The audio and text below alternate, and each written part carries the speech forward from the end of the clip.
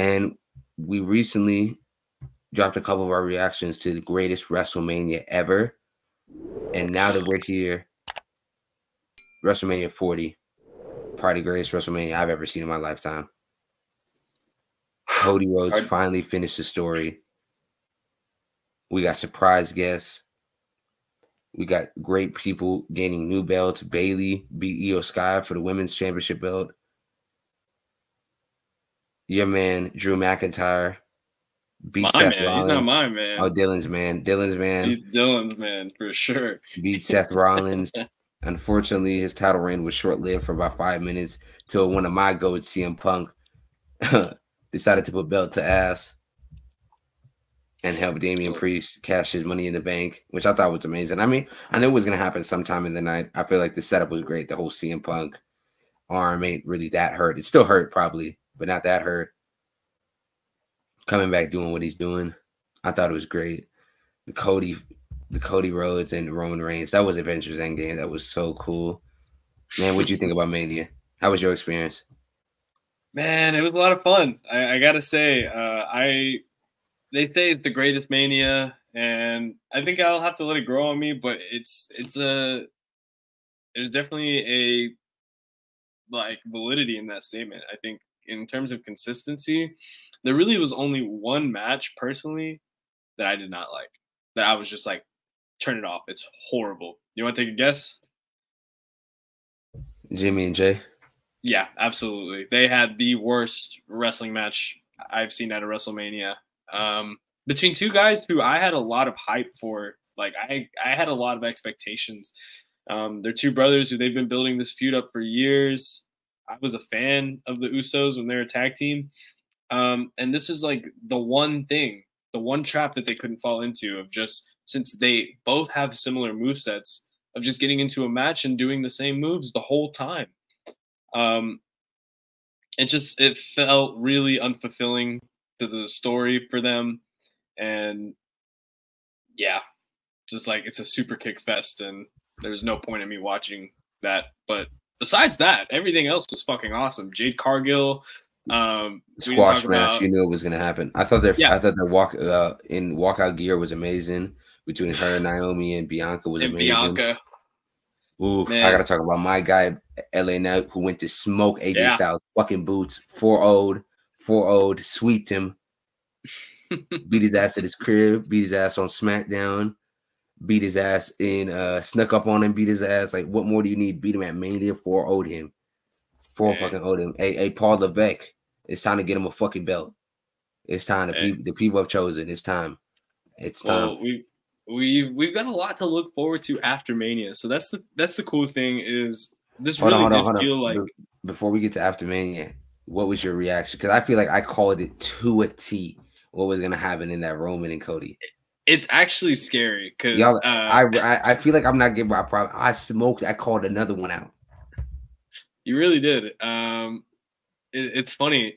I feel like we all did, like between you, me, and Dylan, like we all like did a pretty good job of like predicting. Like we all had a general idea that Damian could cash in. We didn't know it was gonna happen like that. I knew that it was like, oh, Drew's gonna win, Damian's gonna cash in somehow.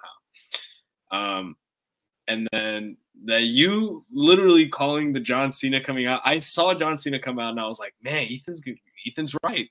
We're literally gonna hear Stone Cold's music here in like 2 seconds. Bro, and when The Rock came out and rock bottomed him, I went fucking nuts. Me and my dad was like, I was at like an elementary school again watching WWE with my pops. Like I was going nuts. We were going nuts upstairs. We saw The Rock came out. Him and Cena had thrice in a lifetime face to face with each other. Cena was trying hard to like not smile, but he was grinning. The Rock was selling it. Oh my God, he was amazing. But Cena was just smiling too much. I think Cena was just so giddy and happy to be there. And when he rock bottomed him and he took the belt out and he was talking to Cody Rhodes' mom and he was about to whip Cody, in my head, I said, bro, the glass is about to shatter and I'm going to lose my shit. Like Gage, I was going to lose my shit if Stone Cold came out. But literally, it was like the second best thing. It was the next best thing. The next best thing that could have happened. And we heard the tombstone and I still went crazy. Because me and my dad were talking about it that day. My dad was like, wouldn't it be crazy to see Undertaker would come out? I said, I mean, I guess. Like, I don't know. I feel like Undertaker. I loved it. Don't get me wrong. Don't take nothing away from it. A couple of days of set. I wasn't mad about it. I was like, I just kept thinking afterwards, like, damn, Stone Cold would have been fire. And definitely, like, after learning more about like booking and probably in hindsight, Undertaker probably was the best choice because when you think of Stone Cold coming out like that, like he's DTA, he don't trust anybody. He's not gonna help Cody win the belt. You know what I'm saying? That's not to his character. Like if Stone Cold comes out, stuns The Rock, he's either gonna stun The Rock, and then after Cody pins him, stun Cody.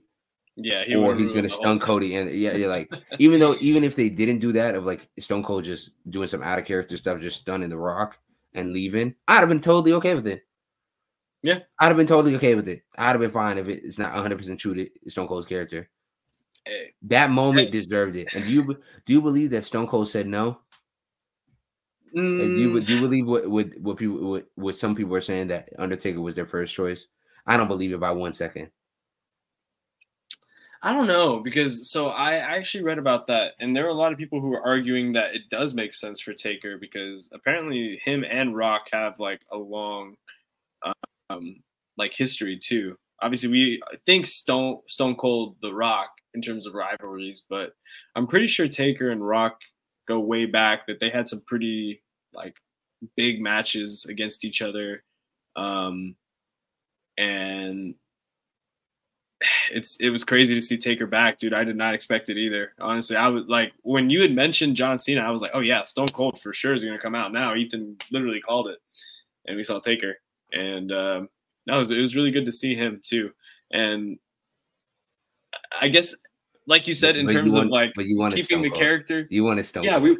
We want Stone Cold, but like in terms of keeping the character, I guess it makes more sense for Taker to come out.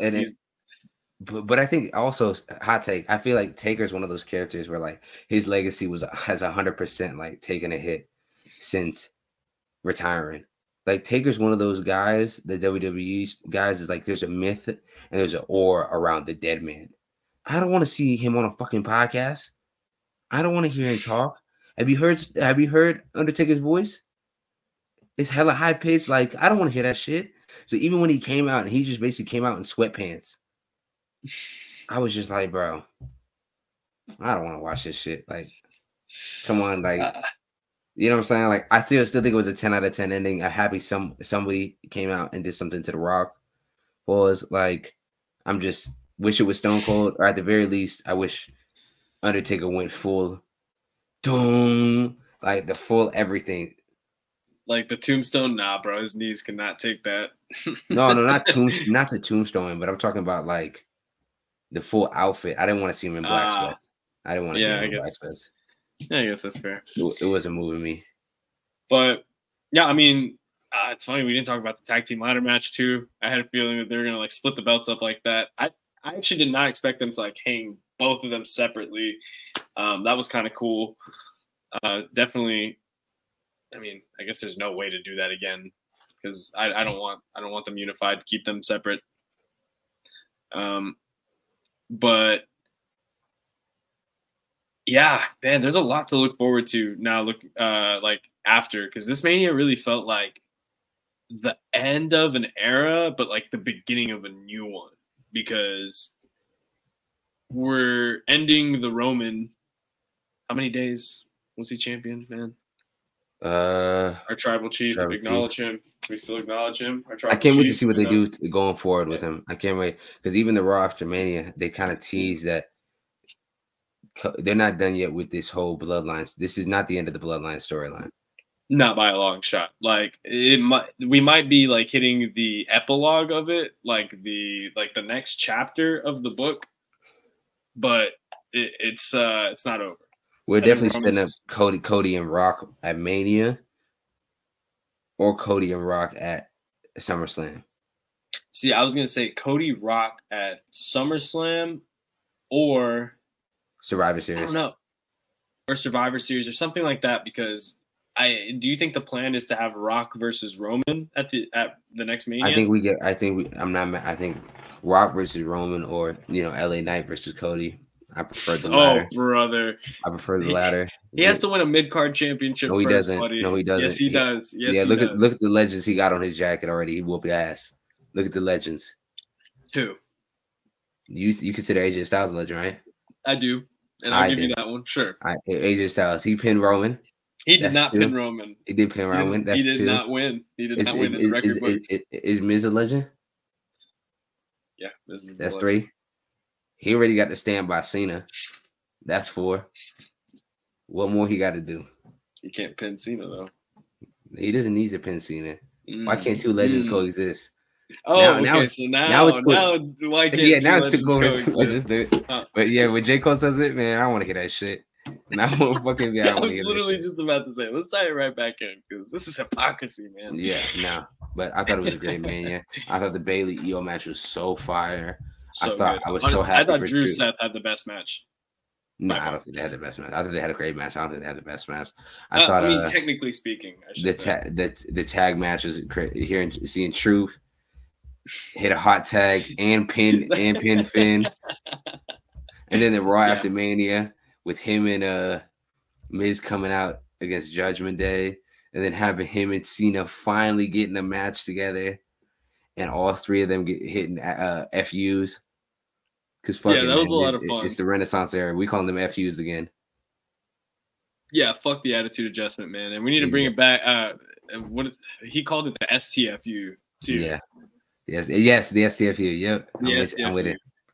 Yeah. And I like the fact that even Cena in interviews said that like he's gonna come back soon, like he's taking a break, but he's aiming for 2025. It to be like we're gonna get one last Cena. I think we're gonna get Cena breaking. Good. 16. Good. I think it's time. You got to pick either between him or Randy. Somebody got to break that record because aren't they both tied, or is Randy like one behind him? Oh man, that's actually tough. I haven't thought about that. I know Cena's tied with the record. And while you shit up, I guess I could talk a little bit more about how like I just really like. I'm happy that scene is here and we're getting some of the legends come back and be appreciated. But I love the fact that they themselves recognize that like it's almost time. It's almost time for me to go. Cena talking about he's got one more run in him, probably for like 3-4 months. He don't want to do this. He got a cutoff date of 50. No, he got a cutoff date of 40, and he's going to be 37 by the end of this year. And by the time he hits 40, he's done. And I wouldn't be surprised if we see more legends. I'm pretty sure after this, even though The Rock is in incredible shape, I'm pretty sure when The Rock is done with Cody and Roman, we might have to put him at. Because as far as I'm concerned, what The Rock cooked up in these past 2 months as Hollywood Rock, he definitely shot up my rankings. And I think he should have shot up a lot of people's rankings. Yeah, he has definitely brought back something to the product since he's come back. And yeah, I'm glad to see that he's going to be back on TV. I was very shocked to see him on the Raw after Mania too. But yeah, I just checked it. John Cena is a 16-time world champion. Randy Orton is a 14-time world champion. So John Cena would need one more to beat Ric Flair, who has 16. So they're actually tied. But and I think I wouldn't be surprised if we get a Cena. I would love a Cena Randy or a Cena turn heel to wrap this up. That'd be some crazy stuff because Cena has not ever had a chance to play a heel, so that would be interesting. But I don't know. There's so much that you could do with Cena, especially with all of the talent that they have. With CM Punk back in the mix too. Yeah, there's a lot of cool stuff that WWE can do, and I'm just excited to see where they go with everything moving forward. We got new champions, Sami Zayn, the new IC champion, which, by the way, Chad Gable's challenging him on Raw this week. So I'm excited for that. I thought that was a sneaky good match. I didn't think Sami was winning that one bit. I'm glad they kind of leaned into the Rocky 3 storyline. They did it with him instead of doing it with Chad, but I'm okay with it. Because I do think Chad's gonna be the one to take him off that belt, but who knows? I really think if Chad doesn't beat Sami here on next Monday, it might be a wrap for him for a little bit. So this is what I was thinking about Chad Gable, and maybe this is something for another episode or TikTok or something. But I think Chad Gable should go heel, and like lean into the Kurt Angle comparisons and just like start being like an over the top, obnoxious goofball, and back it up in the ring with like all of the cool shit that he can do with his German suplexes and fucking, all the stuff Kurt Angle was really good at. So yeah, I guess we'll see.